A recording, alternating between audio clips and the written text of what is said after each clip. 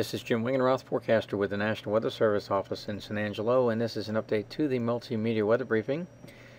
It is Wednesday, October 22nd.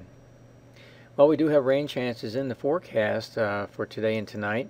An upper level trough will be moving across the plains through tonight, and this system will generate some showers and maybe a few thunderstorms across the area. Not expecting a lot of rainfall as far as amounts. Most areas will receive a tenth of an inch or less, but we are maintaining a 20 to 30% chance of rainfall today and tonight. For today, we'll see mostly cloudy skies across western half of the forecast area, with partly cloudy skies across southeast sections.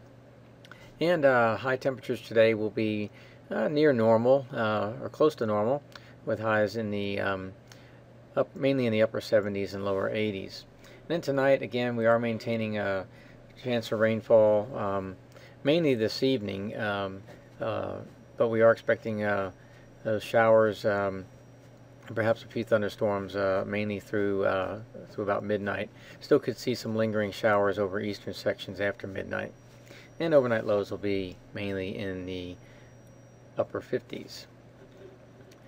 On Thursday, the upper trough moves east, and we will see a pleasant day with decreasing clouds and highs in the upper 70s to around 80 degrees. And then for the weekend, we will see high pressure, or an upper level ridge of high pressure that will be affecting the region. We're looking at dry and unseasonably warm weather for Friday through Sunday. Afternoon highs will top out in the 80s, and overnight lows in the upper 50s to around 60 degrees. Hope you have a pleasant day today. Thanks for checking in.